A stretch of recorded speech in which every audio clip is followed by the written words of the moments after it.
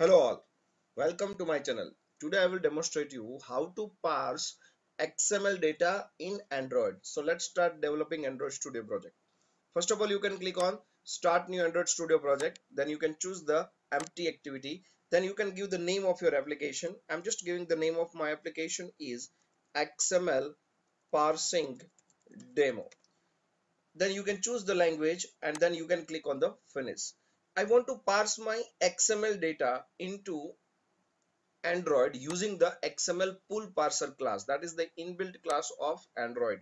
So let me first create my XML file. So I'm just creating my XML file. I'm in my notepad. I'm just writing that you can just mention the XML version is equal to, I'm just mentioning the version that is 1.0. Then you can close the XML tag. Then you can define the tags. Root tag, I'm just defining the root tag is records. Inside slash records you can write everything. Now here you can define the different tags. I'm just defining the student. Here in student you can define the tag with the ID. For example, I'm just mentioning the ID 101. Then comma, you can provide the name. I'm just giving the name is, for example, Darshan. Then you can close your student tag, right? Once you close the student tag, you can just copy the same. You can define another tag. I'm just giving the name of this ID is 102 and then 103. I'm just giving the name over here. This is the Prem and this is the Kevin. Now once you give the three records of student, I'm just adding two records of teacher. I'm just adding here teacher. ID is equal to, for example, 111 and the name of the teacher is, for example, Parag. Then you can copy the same and you can add one more name of the teacher, for example, Path, and you can give the 112. Now you can save this your XML file. I'm just saving in my desktop and you can give the name of your XML file. I'm just giving the name of my XML file is file1.xml. Then simply you can copy that particular XML file inside your assets folder of Android. So very simple. Here in Android Studio you can just click on the app, then right click new, and here in you can click on the folder and you can click on the assets folder. Then you can click on the finish. Then it will create the assets folder over here. In this assets folder we need to copy our file, and that is our file1.xml. This file1.xml you can just copy and you can paste into your assets folder.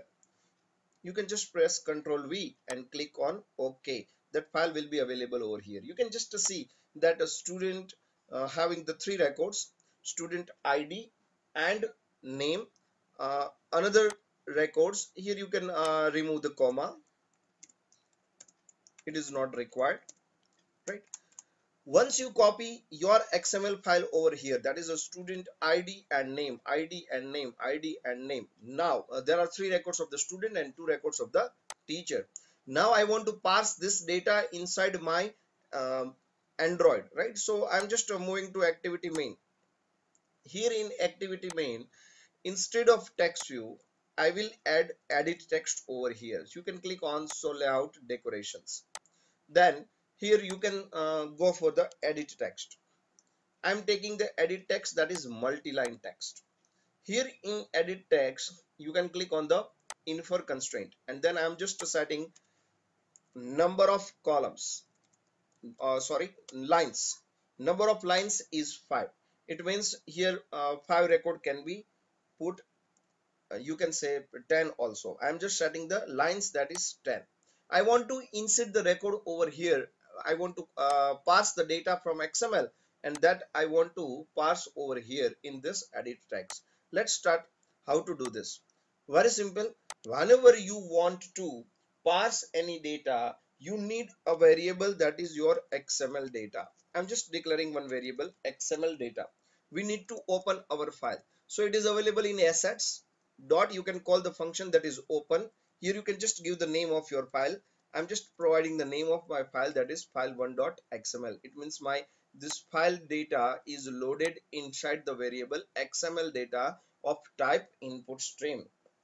Once it is done, you can set the factory variable. So I'm just declaring factory is equal to XmlPullParser factory dot new instance is the function. Using this, you can generate the you can initialize your variable of the factory. Now we need a variable related to parser. So you can call factory dot new pool parser and your parser variable will be initialized. Once your parser variable is initialized, we need to pass our XML data into parser. So simply I'm just writing parser dot set input, you can say, and here in input I'm just passing the XML data. Whenever you pass here XML data, here you need to pass the second argument in which what input stream you want to do. I'm just passing the null value over here. See now what happened. This my parser. In parser I input the XML data. Once my XML data is available in the parser, now I will fire the loop and I will find for the different tags. So I'm just calling variable event is equal to parser dot, you can get the event type. Event type can be start tag, event type can be end document. So you can just search while event not equal to XML pull parser dot and document. It means until and unless the document get not over, I want to execute this loop, right? Simply you can write over here variable tag name is equal to, you can get the tag name using parser dot name. Tag name means what? Tag name like for example, see here, this in this my XML file, this student is a tag, this teacher is a tag, right? So I'm just getting the tag name. Until and unless I want to check for the particular tag name and I want to execute this loop for until and unless my event reach to the end document. So I'm just initializing my event variable again and I'm passing the parser dot next. So what happened? It will execute the loop until and unless my parser get the next token and it reach to the end document. Now once you get the end tag, you can just pass your event inside the switch case in Java and when inside the Kotlin. So here in Kotlin I am just passing the event. Whenever you pass any event, here you can now look for what, see, XML might be a chance it can be a start tag, might be a chance it can be a end tag. So I'm just writing here XmlPullParser dot end tag. Here I want to write the condition if the tag is AND. It means whenever in my XML parser is reached to AND tag over here for every record. Suppose in first record if it is reached to AND tag, it means this two value is reachable. This is the attribute value 0 and this is the attribute value 1. Here index is start from the 0, right? So here you can search if tag name equal student. So I'm just filtering the record of the student. If tag name equal student, then you can retrieve your data. Get attribute value 0 is your first value, that is your ID. So I'm just declaring one variable over here, variable name is equal to parser dot, you can get the attribute value and you can pass the index. I'm just passing the index is 0. Then you can write parser dot get attribute value 1.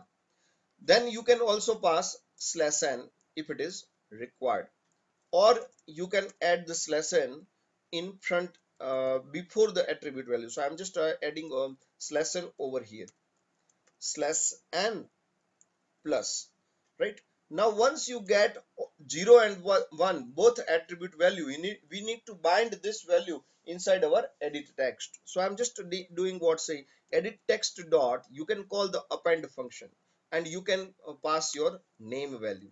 What happened whenever it reach to end tag of any tag related to student, it will retrieve the 0 value and 1 value and it will be added to our edit text.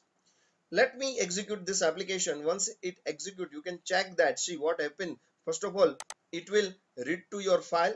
You can check over here. See the three records, Darshan, Prem and Kevin. It means the student records I get from XML file inside my Android, right?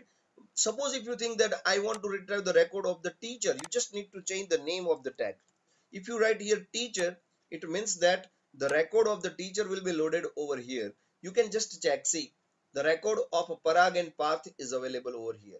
Suppose if you think that we want the record of teacher as well as student, so you can write this two condition. If tag name equal student or tag name equal teacher, then retrieve the value, right? So what happens, see here, the record of the student as well as the record of the teacher, both will be available over here. So this is the way you can parse your XML data inside your emulator. This is my XML file and I am parsing the data over here in my emulator. This is the way you can parse your XML data. That's it from my side. If you like this video, then please like, share and subscribe to my channel. Thank you.